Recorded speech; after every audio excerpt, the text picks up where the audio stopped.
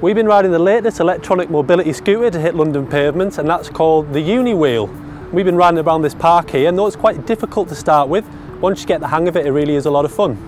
So Uniwheel say that the device is going to have around a 15-mile-an-hour top speed, which is pretty quick, and the battery is going to last between 60 and 90 minutes, which is more than enough time to get you from A to B.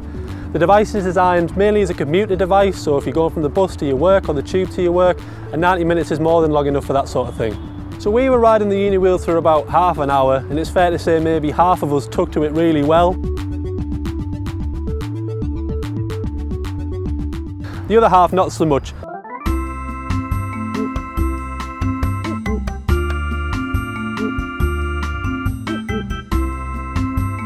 But Uniwheel do recommend that you take about 2 days just to get to grips with it and really get comfortable riding it.